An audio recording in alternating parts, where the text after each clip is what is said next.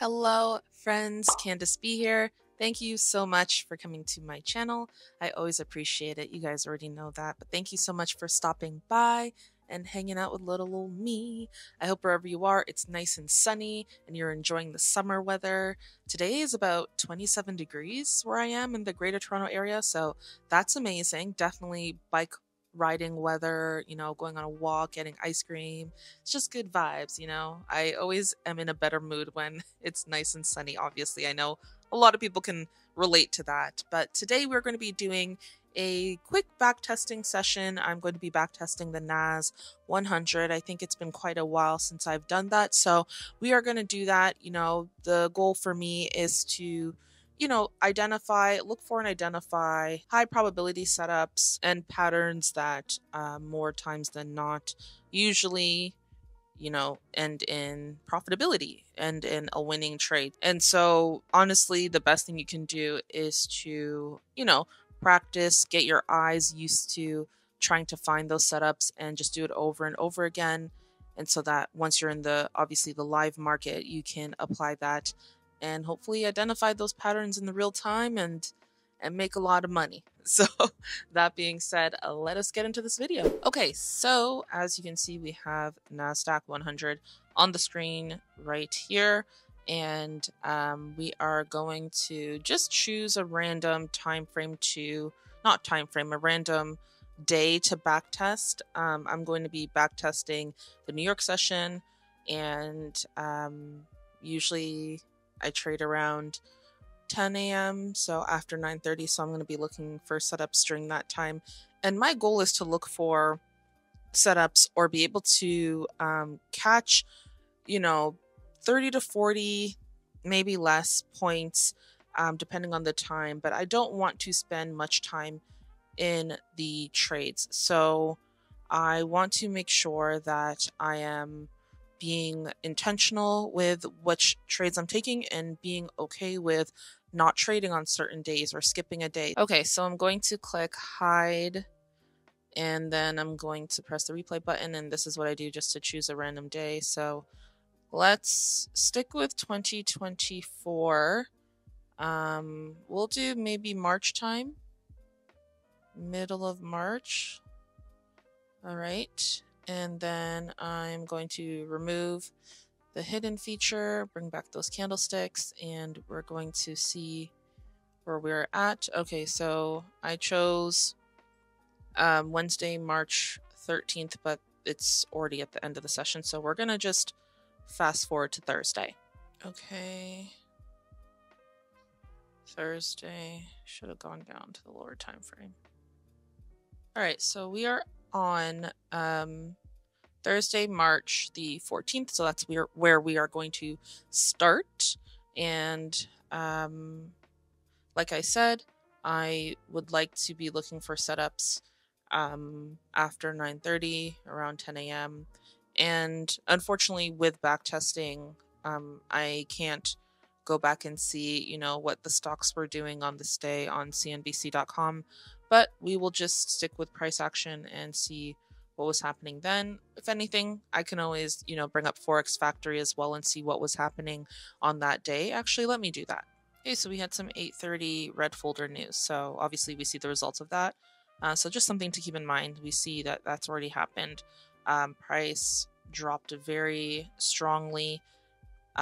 This was about, from high to low, dropped about 58 points just with that 8:30 candlestick and pulled back, and now it looks like it's continuing to the downside. So I'm on the 5-minute right now.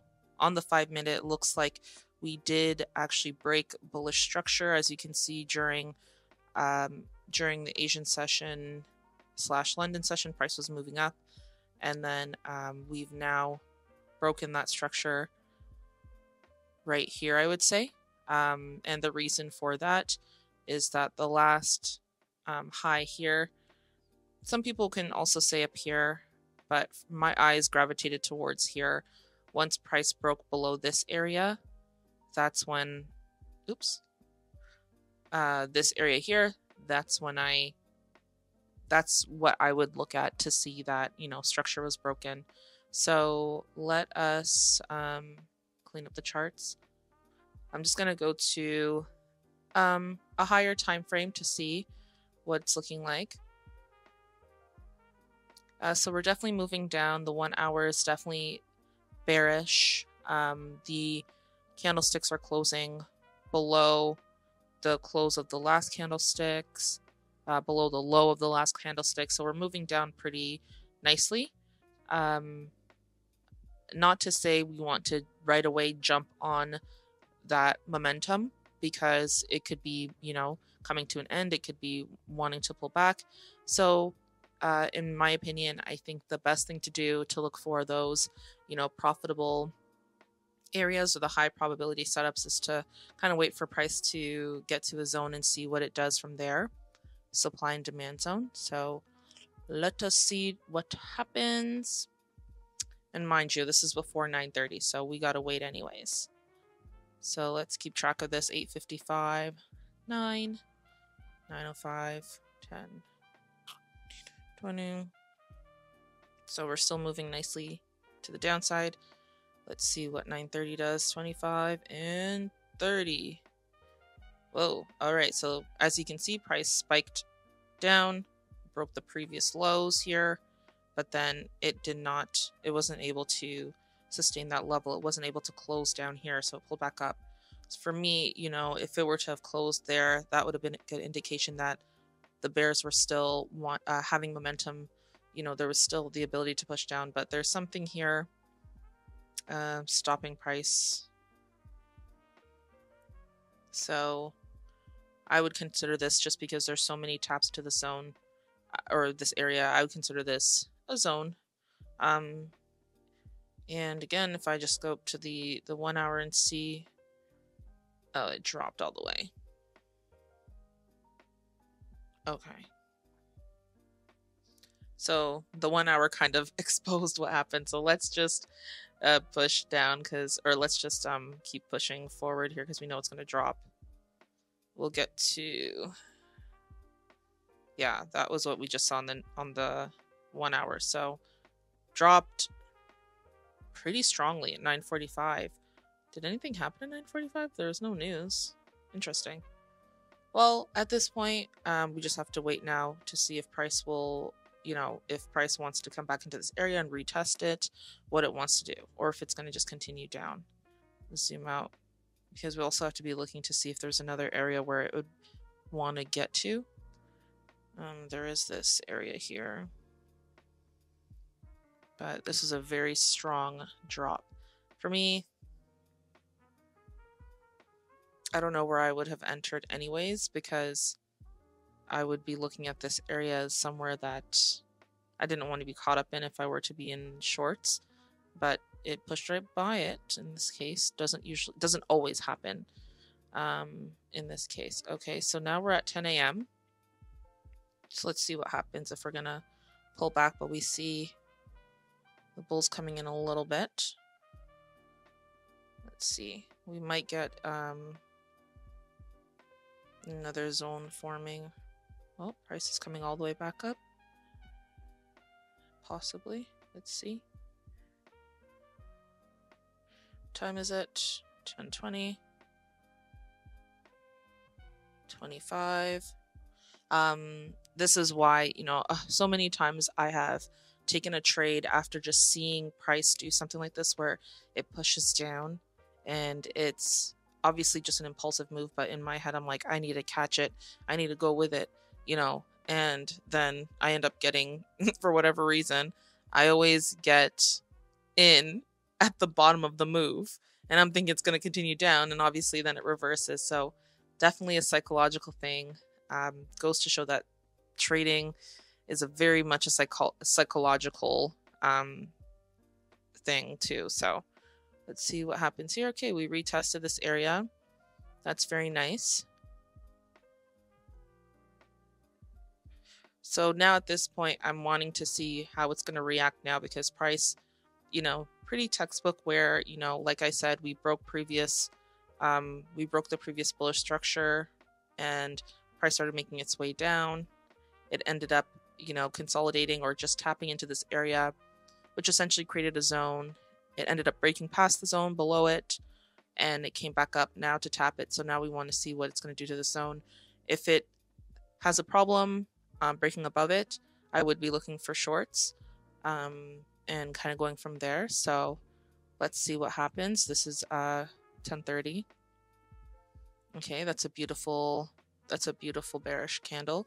And when we zoom in, we see that the candle is almost engulfing. Essentially, it did break above the high of this previous candle and the low of this previous candle. So I do feel comfortable entering a short position here. I would want to see where my stop loss is though, because ideally I want it to obviously be above the high of the previous candlestick. And we're going to keep it modest here. I want to aim for a 1-to-1. I do feel comfortable with about a 35 pip or point 35 point, oh sorry, I just kicked the camera, 35 point stop loss, and we're looking for a 1-to-1. So we're looking for price just to come back into this area here. Let me map it out, just this area here where this doji candle was created. So we'll see what happens in this case. Either way, we are going to be okay with the outcome. So let's push for it. And again, this is 10:35, so it'll be 10:40 essentially that I place a trade. Beautiful.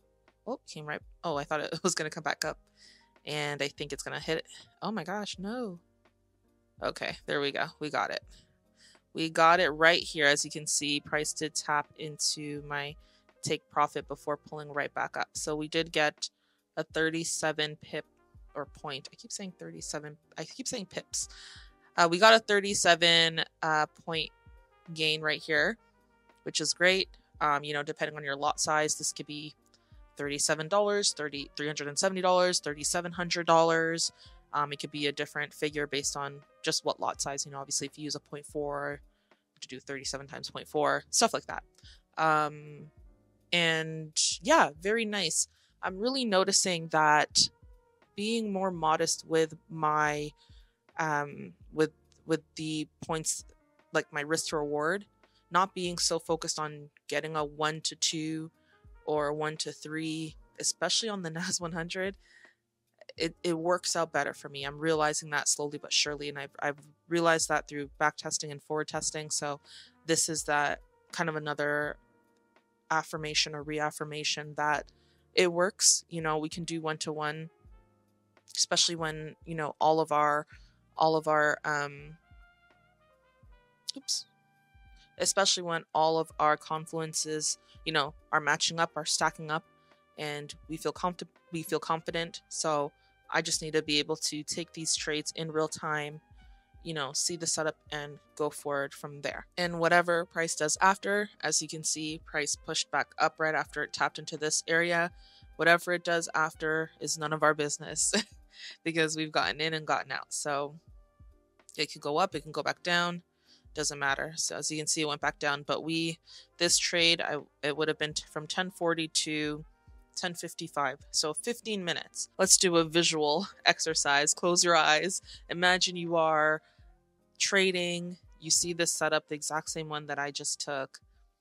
You enter it, and 15 minutes later, you have $3,700, $3,700 in your account that you've just made in 15 minutes. I don't know how people can hate on day trading, on currency trading. I don't know how. Or on future trading, like just day trading in general. How do people hate on this? 15 minutes, $3,700. Risk is managed. No stress. Confluences add up. We're following the trend. Come on now. You can't hate on it. It's a beautiful, beautiful skill to have. And it's worth putting in effort. Even if it takes years, it's worth it. Honestly, it really is. This is why I don't give up. This is why trading will always be something that I'm passionate about and I love, and I continue to work towards just gaining that consistent profitability because it's just worth it, you know. But enough of that spiel, enough of my motivational my motivational moment there. Let us go to Friday. I'm just going to move forward. Don't want to make this video too long, by the way. We'll just take one more trade for the sake of this video. All right, so we're on Thursday now. So let's go to Forex Factory. March 15th. Let's see what happened on March 15th, Friday. Had some 8:30 news, red folder news that was negative. There's some 9:15 news, yellow and orange folder, but then there's red folder news at 10. So we should see that being reflected. Obviously, not a benefit that we have when we're trading live. We don't see the results already of news, but for the sake of backtesting, that is what we have the benefit of. So 8:55. From the last trade, we have steadily remained below the zone that was mapped out. We have steadily remained below it. Price did pull back a little bit, a couple of times actually. It pulled back here, little one here, didn't really get all the way up, and then we had that pullback here, back around the zone, but price has yet to break above it. So for me, still kind of mentally bearish. That's my bias still, but we'll see what happens. So we're going to skip to 9:30. 5, 10, 15, 20, 25. Yeah, we are. Wow. Dang. Middle of March was really, really bearish. So this is 9:30. 9:30 candle wasn't really that big of a deal. Well, it doesn't look like it. Doji was created, but it doesn't look like it was a huge, huge move. Sometimes that 9:30 candle is hectic. Okay, so let's see what happens from here. 40, 45, 50. Okay, we got that pullback. 55. All right, so now I'm going to be looking a bit more intently. There is some sort of pullback here that these bullish candlesticks kind of showed. We are still bearish. I want to see if this is a strong enough little area or zone to hold for a little bit longer so we can get a one-to-one or not. Let me see what this 10 a.m. candle looks like. Beautiful. All right, so as you can see, if I zoom in, we have price closing below the low of these previous bullish candles. So this is a textbook pullback and then continuation. See that pullback, and now the intention is to go down. So we will be taking a short position right here. It would be for 9:05, or sorry, 10:05 a.m. Have to make sure my stop loss. Wait, do I want my stop loss? I don't want my stop loss this big. So if I were to take this trade, I would need to make sure that I'm okay with about a 45 point. Again, my goal is to just keep the stop loss above the high of the last candlestick. Just kind of for structure purposes, I feel like that makes the most sense. I think it's okay for now, just because I feel confident in my confluences. The fact that, you know, it was such a strong bearish move, and then we have that pullback, and it wasn't impulsive. For me, if I were to see an impulsive candlestick, especially on the 5-minute, I would expect a larger pullback. So because it looks like we're just continuing the momentum and everything's pretty structurally sound, we will take this short. And if I have to cut my loss short, I can, or if my stop loss gets hit, it is what it is. So let's press forward. Beautiful. Oh, pulled back. Fair enough. I think I'm actually going to come out of this trade right here, or count it as a loss here. 33 points. Price did push down, as you can see. It pushed down beautifully. Only a couple points away from my stop loss, or from my take profit, and then it pushed right back up. So I don't feel comfortable with how that looks. This happens, you know, this is part of trading. It is what it is. We'll see what happens. Even if it goes back down, whatever. All right, so it ended up going back up. I had a feeling it just wasn't a strong enough zone here. I'm okay with getting out early. Um, it's all good. It's all good. I'm glad I got out early and had the intuition to do that. Trading takes intuition as well. Um, but yeah, it's difficult because on one hand, I do want to make sure that I allow my trade to play out. You know, if my stop loss gets hit, it gets hit. But at the same time, when I don't have full confidence, like there's one thing to have confidence and there's another thing to have confidence, you know. It's like italicized. But I had confidence in this trade. I was okay with the risk either way, but I saw the opportunity to cut my loss short. And I don't think that's a bad thing. I don't think it's a bad thing to cut your loss short, manage your risk, and keep more money in the bank for yourself. You know what I mean? So definitely going to keep backtesting this way. For sure, just looking for that one-to-one, and then working my way up if I need to. But if one-to-one works, then I'm going to stick to it and go from there, because yeah, the NAS 100, it moves beautifully. It's great. And when you get those big moves, it's amazing. But it's best to be able to just get in and out of the trade as soon as possible, in my opinion. For my mindset, that's just what would work best for me. So the goal is always to make sure that I'm looking for high probability setups, profitable patterns, and for sure, you know, following momentum or following the trend is definitely important. Making sure you map out, you know, zones, obviously using different time frames if you need to. I know I stuck to more so the 5-minute time frame, but that's just because if I were to have gone up to the higher ones, as you saw, it shows me more than what I need to see in that moment. So, but in obviously in real time, you know, you can use higher time frames. The higher time frame zone that you have, the stronger that zone could be. So keep that in mind. And yeah, just reading candlesticks, looking at news, doing all the little things to make sure that it comes together nicely and that you can get a nice setup and you can win that setup. And if not, you manage your risk. But thank you guys so much for watching. I hope this was a quick video. I don't know if it was because I talk so much. But I hope this was helpful in some way for somebody. You know, make sure you do back test. It's not just trading live. You know, you have to make sure that you're doing the work behind the scenes. And yeah, it just increases your chances of being successful. So thanks again for watching, guys. Until we meet again, I hope you have a beautiful, amazing, just exhilarating day, week, and life.